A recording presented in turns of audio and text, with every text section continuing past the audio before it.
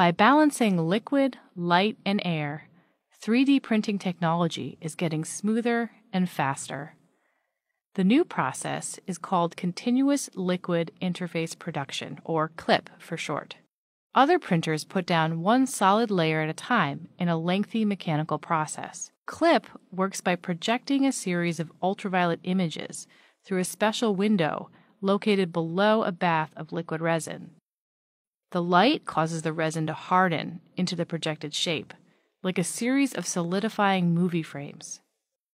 As the printed object is lifted out of the bath, fresh resin is pulled toward the window. 3D printing is now a continuous process, and the speed is mainly limited by how fast the resin cures and its viscosity.